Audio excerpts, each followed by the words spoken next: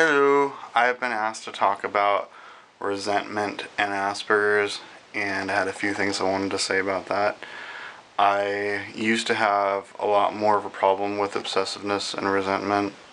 I wanted to mention that I know that there's been times where in the past I had, for instance, a conversation with mom where I would recycle like old things like over and over and over, and I didn't mean to.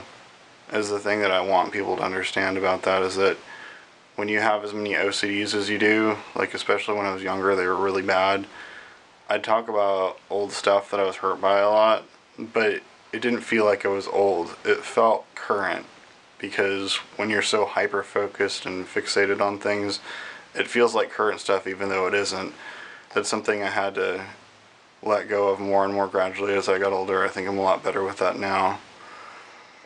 And that's something that I'd have to learn, in relationships too, is just how to let go of things and not hold on to things and harbor old feelings and just kind of let each day or each moment be its own thing.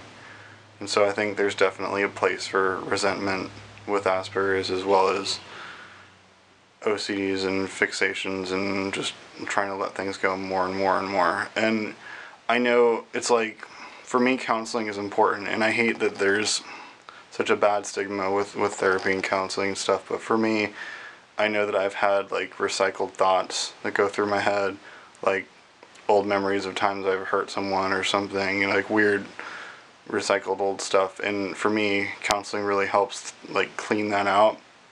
That's something that's important with resentment and with OCDs is just kind of putting a finger on why something's bugging you and why, like, you're so affected by something. And with me, it's also just been hurting people by my bluntness, and I don't mean to be blunt, and it just happens. And so it's like I've had my own issues with resentment and OCDs, and people have had their own reasons not to like me because I've hurt people and not meant to, because things are black and white when you have Asperger's.